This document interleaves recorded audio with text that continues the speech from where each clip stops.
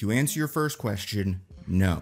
Madam Web is not a movie that, like, yeah, it's not very good, but you go and you laugh at it and you have a great time. It is quite boring. I wanted to make this video before I make my Fantastic Four fan casting reaction video, a video that has been, building and building for months and months and months, and we just finally got news today about a wonderful cast, and I'll talk about all of that in another video. But I want to make this video. I wanted this one to come out first, just so anybody that's thinking about it, anybody that's like, should I spend money, go to a movie theater to see Madam Web, maybe I'll have a drink or something, and then won't it be a great time? It will not. This movie is very, very, very boring. I would say it's like my main criticism of it. It has some things that are happening. Like there's a plot and there's certain action scenes that I didn't fully hate. I'm going to try as hard as I can not to spoil this movie for you. But here's another thing that's kind of important about whether you'll enjoy this movie or not. You've seen the trailer. I think they made 2, maybe 3. It's that. It's what's in those. Sony has never been good at making trailers that don't spoil the entire movie. Even Across the Spider-Verse, a good movie, you basically see the end of that movie in that trailer, right? That scene on the train, that's the end of the movie. Now, obviously they have to sell it, I understand that. But I guess Disney Spider-Man and Sony Spider-Man seem to have different ethoses when creating the trailers. Disney Spider-Man, for all of its problems, it's not perfect. It knows when to keep a thing out of the trailer. Like, we never saw Tobey Maguire or Andrew Garfield in the trailer for Spider-Man No Way Home. In fact, they edited them out of shots. That was how much they knew not to put the whole movie in the trailer. And yes, that's a very specific kind of thing where you're not trying to spoil that reveal. But like Spider-Man Homecoming didn't spoil a Vulture twist. They're just good at this. With Sony, it's the opposite. It's like there's someone who is in the background saying, make sure you put this last shot from the movie in the trailer. It's what they did with Amazing Spider-Man 2. It's what they did with Venom. Can't even remember how Venom 2 ends. Morbius doesn't have the exact last shot of the movie in a trailer, but it has a couple shots from the last scene of the movie. Then this one, to be fair, does not end with the final shot of the movie, but the movie is the trailer. Like, Sony, you got to get it together. We got to fix this, because I don't think this movie is all that great. So it's not like it's, oh, we got to protect our wonderful Madam Web so everybody can enjoy it. But like, there's just not like a lot of value in showing the end of this movie because it's not that cool. I just don't understand. I really don't. I think Madam Web is messy. Here's another thing. When I came home from this movie, I told my girlfriend, I said, this movie, man, it's not good. And she asked, why are they not good? What is it with Sony? Why do they keep doing this and Morbius and all that stuff? And like, I honestly don't have an answer. Here's a question you may ask. Is this movie worse than Morbius? I think so. They're about the same. A, Matt Smith dancing is the most interesting thing in both of those movies. There's a dancing scene in this movie, but it's bizarre and not in the fun way. And then B, I think some of the action in Morbius almost kind of works, although I also think there's some action in this that almost kind of works, so it's hard to compare them. Also, this movie does not have a post-credit scene, so no Michael Keaton showing up as the Vulture, none of that. At this point, I would have loved it. It would have been wonderful if him and Morbius both showed up and were like, Spider-Man's probably have something to do with this. Again, we're not spoiling things, especially things that have not explicitly been shown in the trailer. I will say, it's clear when this movie takes place, but it is unclear to me why, because I don't understand what doing it that way changes, especially since this movie is in its own universe. This is not in the Morbiverse, the Venomverse, the Andrew Garfield-verse, the Tom Holland-verse, or the Tobey Maguire-verse. And it's not in the Across the Spider-Verse-verse, thank God. I mean, I guess technically everything is, we are in the Across the Spider-Verse-verse, but that movie isn't explicitly in the Across the Spider-Verse-verse. I took some notes because I was pretty much alone in this theater, so I was in the back taking notes. First off, if this is something that will make you not want to see it in theaters, the line where she says, he was with my mom in the Amazon when she was researching spiders right before she died. That is not in the movie. I know exactly where it was going to go.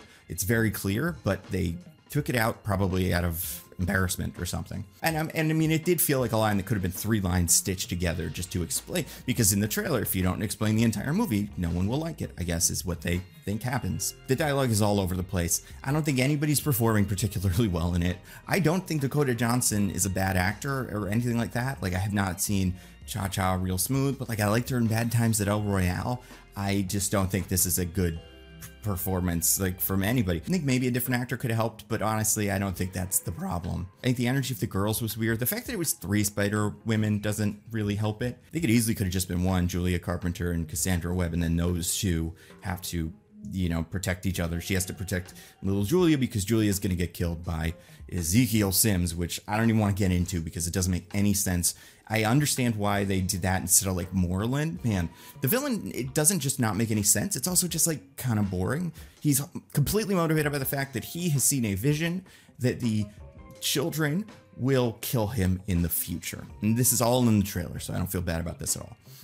Speaking of that, they do that scene in their costume. You see them on screen for 5 seconds each. There's maybe a combined 10 seconds of footage per actor in costume in this whole movie. So if you were like, well, at least we'll get to see, no, you won't. It's not in there. So this guy knows these women are going to kill him. He doesn't seem to know why. They don't want to kill him. They don't have spider powers. They will apparently, but they don't yet. And the characters are Julia Carpenter, the second Spider-Woman, Maddie Franklin, a character I'm very, very unfamiliar with, and then Anya Corazon, I think maybe the fourth Spider-Woman. So those 3 characters are all apparently going to kill this guy. And he's like trying to find them to kill them first. It doesn't make a whole lot of sense in the movie. And to be fair to the Ezekiel Sims plotline, this movie is just not very coherent in terms of like what's going on. I don't like to like call out plot holes, and I'm not going to get really specific, but like the characters steal a car, a very, very specific car, and just drive around in it for the entire movie. They park it in places. It looks like it was stolen. Nobody cares. And it's like, well, that's not that big of a deal, except for the villain is using all of the surveillance that could possibly exist, and he is still not figuring this out, which is very weird. I like these 2 movies don't need to exist. And like, I think the Bad Bunny movie obviously wouldn't have worked, the El Muerto movie.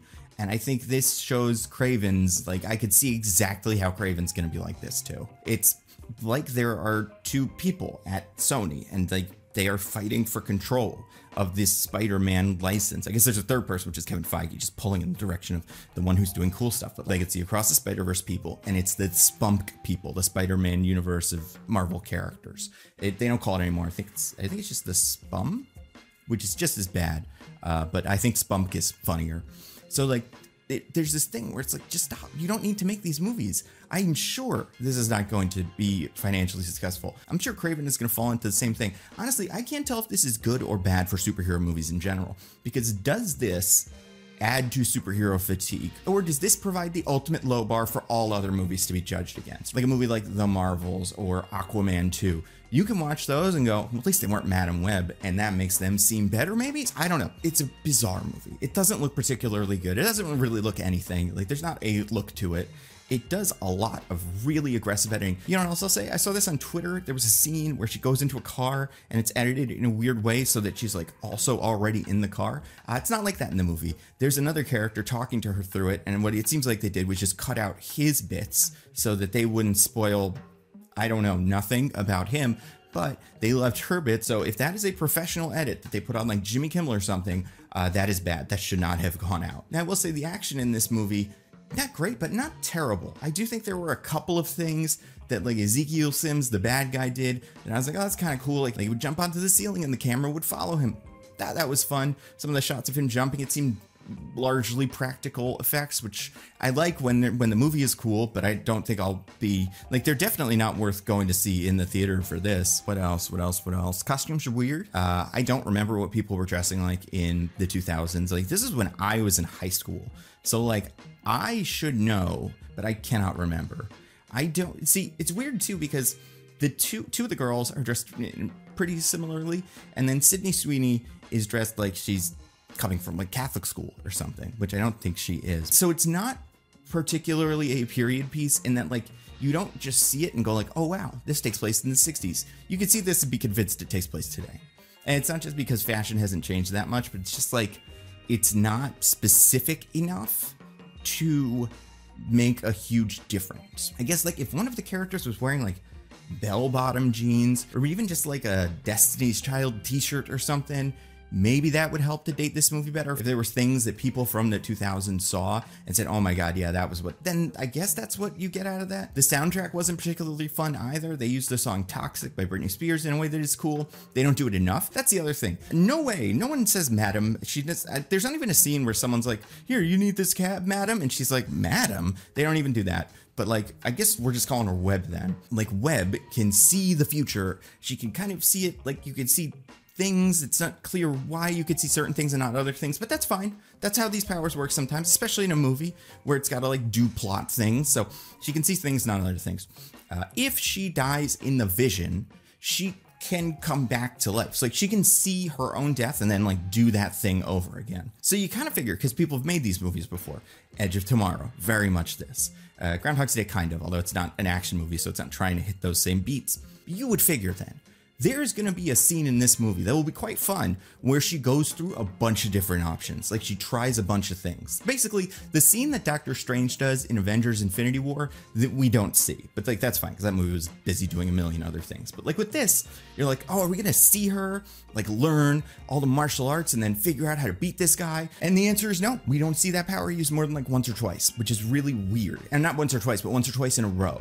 So there's like a scene where she does something and then she tries it again and it works. I really would have liked, I think there could have been some fun.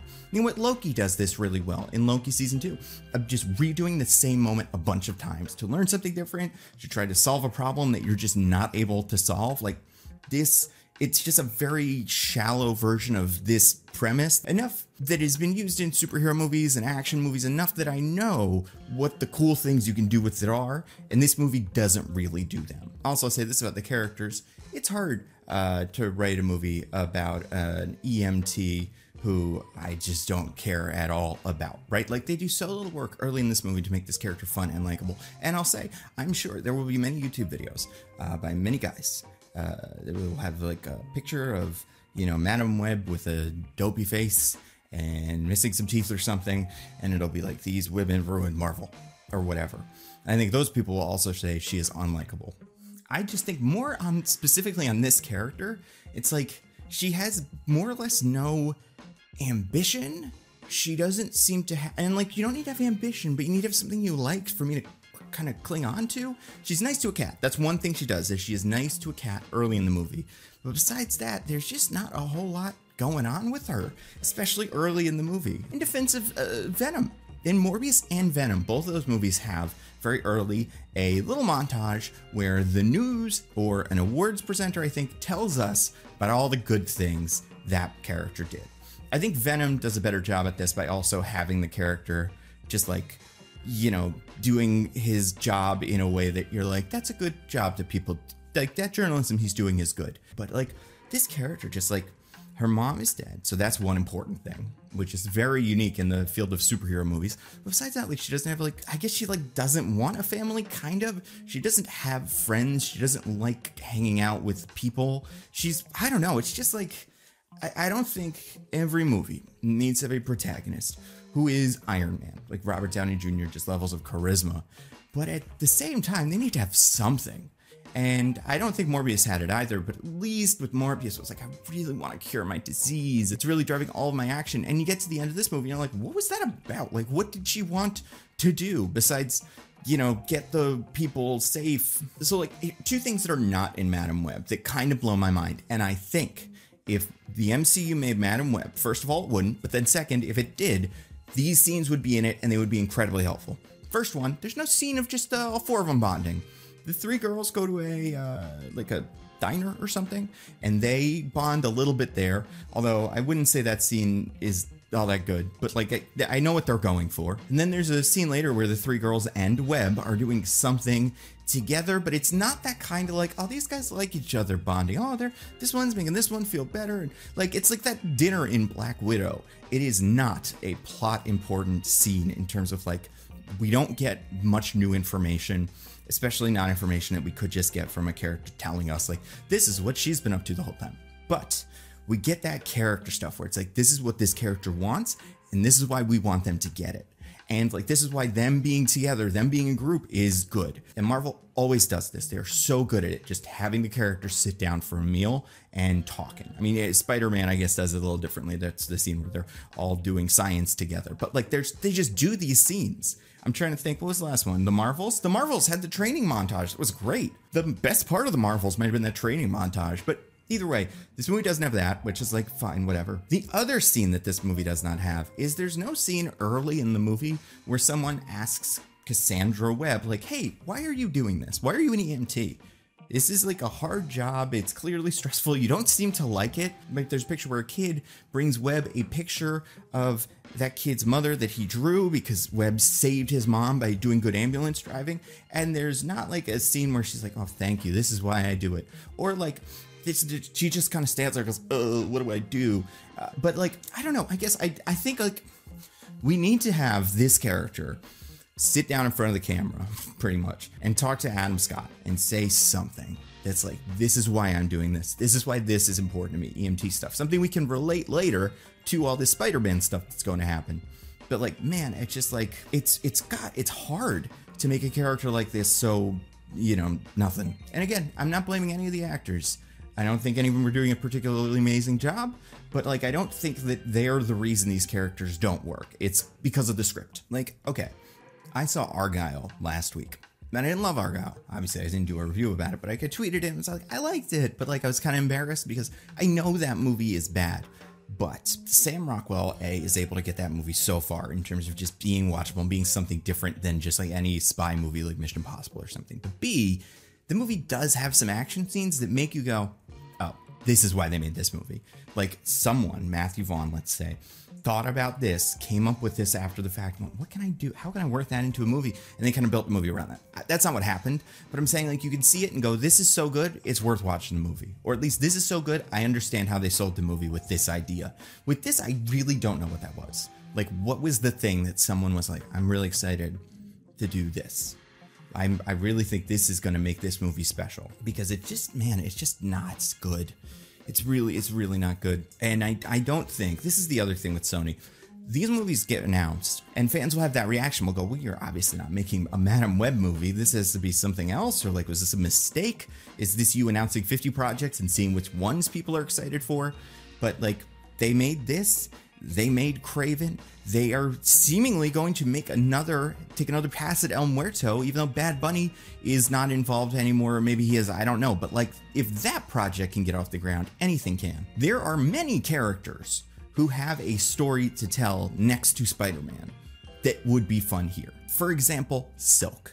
I don't know why we just made this movie instead of a Silk movie. Not just because they're both characters that Ezekiel Sims has interacted with, but like Silk has an origin and some specific things about her that are interesting, like the way her power works, although I don't think you would want to get into that in the original power of hers. But like, she has her own kind of rogues gallery that's this pocket of the Spider-Man universe. You know, obviously they should make a live action Miles Morales movie, but like at this point, I don't think it's worth it. But like, there are characters that are side characters in Spider-Man that it would be fun to learn more about now, but I don't understand why they picked this one. Except one thing that I remember reading when the cast announcement came out for the first time was someone at Sony said, this is going to be our Doctor Strange. She's got, you know, magical powers that you can look at in the multiverse and all that stuff. So this feels like what they were going for was to set up some sort of large Spider-Man universe and then some sort of highway that they could use to connect all these characters. And like, that is such a tough movie to make on its own, but also like, look at if that's what we're making, I mean, it seems like it is. What that means is if this movie flops and these guys never want to do this again, it's going to be really hard to use this one highway to get all these characters together. Now, to be fair, they shouldn't do that. They shouldn't put these characters together. But this very much feels like Sony trying to catch up to Marvel, because Marvel had a Doctor Strange. And it's not like Spider-Man doesn't have mystical spider friends too. I'm pretty sure he has at least one or two. This is just like, where is Black Cat? Everybody says they want Black Cat in Spider-Man 4. I'm less interested in definitely putting her in there. But it does feel like that's a character that would show up in one of these solo things, right? Silk, Black Cat, Spider-Man 2099, make a live action movie about him. Just because he's in Across the Spider-Verse doesn't mean it also wouldn't be fun to see him do his own thing, especially in that futuristic society that we don't really spend a lot of time with in the other movie. Where is the Superior Foes of Spider-Man? That's a very good comic that was written very recently, like it's less than 10 years old, and it's about a bunch of Spider-Man D-list villains working together to try to do a heist. So it's a very fun book, it's very silly, and you don't need Spider-Man at all. I just, for the life of me, cannot figure this out. They should stop, though. They should stop. And I don't even want to say give the rights back to Marvel. Marvel's got a lot on their plate right now with X-Men and Fantastic Four, which obviously we'll talk about Fantastic Four, but just like give it to the Into the Spider-Verse people. They seem to know what they're doing. But yeah, in conclusion, I did not like this movie. I don't think, as some people have said, it's the Cats of superhero movies, where it's still fun to watch because it's just, you can't look away. I don't think it's that interesting. And I think we'll all kind of think about this. I think if this came before Morbius, this would have morbed. This would have been exactly that. But I think because of Morbius, this isn't going to have that same cultural like silliness and like Morbin time, and then they're gonna re-release the movie. I don't think we'll ever see these characters again. I wouldn't mind if they had a cameo, but like I would be shocked if there was any solo spin-off anything that came from this. So in conclusion, go see Argyle. No, don't see Argyle either. Argyle's kind of fun. I think like, yeah, with Argyle, I'd be like, you might be able to enjoy yourself. It's a movie that is dumb, but you could have fun with it. Whereas this is a movie that's dumb, but it's also not really anything super exciting. What should you see at a theater today? If you go to I mean, there's like the Oscar movies are playing, right?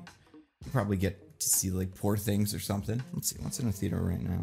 So if you were going to a theater right now, I would say you should probably see, wow, these are not good. And this is February, you know, so it's just how it goes. None of these, wow. There's a lot of good movies you can watch at home. Like movies that you just haven't seen. Probably that were Oscar movies that you can now rent VOD. Some of them are even on streaming services. Give them a look, you know. One of the videos I might make soon is some sort of my favorite movies of 2023, my favorite shows of 2023. There's so much good stuff on the streaming these days. And besides that, like read a comic. There's so many good comics about Spider-Man and then about Spider-Woman, although I'm not super fond of any Madam Web story or any Julia Carpenter story, but if you like the original Spider-Woman, Jessica Drew, there's plenty of good Jessica Drew books. One that I think is particularly fun is called Spider-Woman Agent of S.W.O.R.D. Came out sometime in the 2000s, I guess right after Secret Invasion. That's a big plot point. I would read, you know, Wikipedia page for Secret Invasion so you can understand what happened in there. But it's Brian Michael Bendis and Alex Maleev. And I don't think the story is like the greatest story ever told, but the art is incredible. It is such a good book that at the end of the last issue, they go, listen, we want to keep doing this, but we just can't. It takes so long to make that we're going to go do other stuff. But like, we did something pretty cool here. I would recommend that. I think Spider-Woman's a good character. I don't know why they haven't made a Spider-Woman movie, because she is very distinct from Spider-Man. Does her own things. She's a spy, private eye, all that stuff. Like, God, I don't know, man. But Madam Web did not care for it. If you want to hear more thoughts, very specific thoughts, I took a lot of notes, a lot of things that I didn't say here. I do a podcast with two friends of mine, DJ and Diggins, called Mostly Nitpicking. Every week we pick apart a piece of pop culture by looking exclusively at the details. Last week we did Argyle. That episode was 4 hours long. They're not usually 4 hours long, but that movie is really weird. I have a feeling this Madam Web one might be longer. I think they will be at least of similar quality, and if there was ever a time to jump on the Mostly Nitpicking bandwagon, it was between the 2 weeks of Argyle and Madam Web, because I don't think we're going to get a bigger 1-2 punch in 2024. So I will see you there.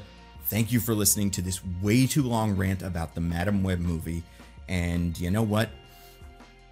Now it's over. The movie ends this, so we don't need to talk about it anymore.